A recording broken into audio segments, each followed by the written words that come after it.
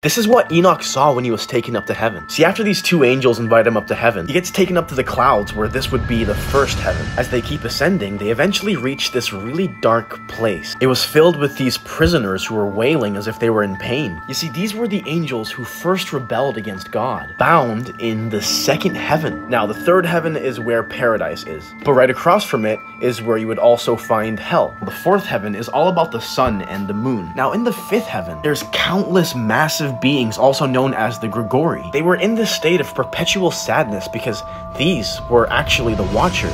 See, they once came down to earth and defiled themselves with women, so they are now waiting for judgment alongside the Prince of Rebellion himself. In the sixth heaven, that's where you have all your cherubim, your seraphim, your phoenixes, and all those guys. In the seventh heaven, there's these angels with a whole bunch of eyes. I think they're the Ophanim. Now, the eighth heaven controls and changes the seasons. Ninth heaven has a bunch of constellations.